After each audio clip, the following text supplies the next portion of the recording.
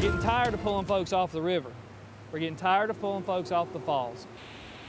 Strong words from emergency officials who say they are sick and tired of swimmers ignoring the warning signs at a popular state park and putting themselves and the rescuers at risk as well. It's becoming a common sight at High Falls State Park in Monroe County, crews braving the rapids to rescue swimmers who are not supposed to even be there. Just last night, 2 teenagers had to be rescued, and you recall a 12-year-old boy was killed there just last year. 11 Alive's Ryan Kruger shows us how all these scary situations could have been avoided. The falls here at High Falls State Park, they're majestic and beautiful, but just listen to those noises behind me. You realize they're also quite dangerous. Days of rainfall have only added more fuel to the falls, but time and time again, you'll see swimmers taking the risk. There's a lot of young kids like to come and swim, teenagers. You see families down at the bottom swimming a little bit. I haven't been brave enough to jump in myself. Every few feet on your way down to the falls, you'll see a sign warning you to stay off the water.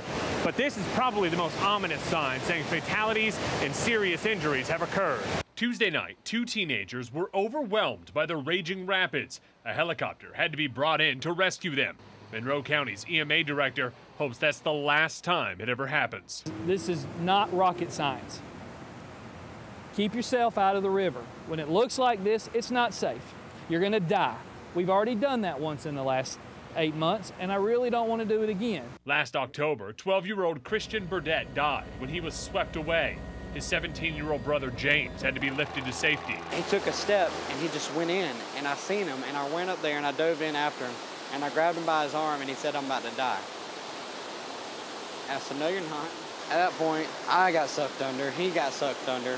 But those horror stories haven't stopped swimmers, and rescue crews worry about the next time they'll have to jump into action. Boy, Ryan is with me right now, and Ryan, I was there last year. Right.